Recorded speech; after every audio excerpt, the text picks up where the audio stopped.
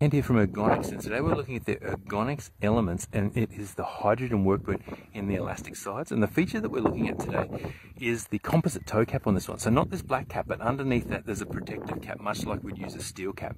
But this is a composite toe, and the reason we went with a composite toe is because it's lighter, so you're lifting less across the work day, and your feet will be less fatigued, and you'll get less muscle fatigue on the front of your shins because you're not picking up this heavy toe.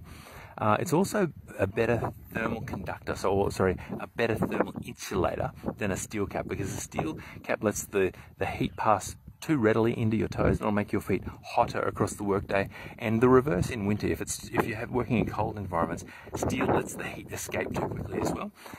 So we've gone with the composite toe cap because it's lighter, a better thermal insulator, and it performs identically to the steel when we're looking at protection of the toes. So that's the Ergonx Elements work boot.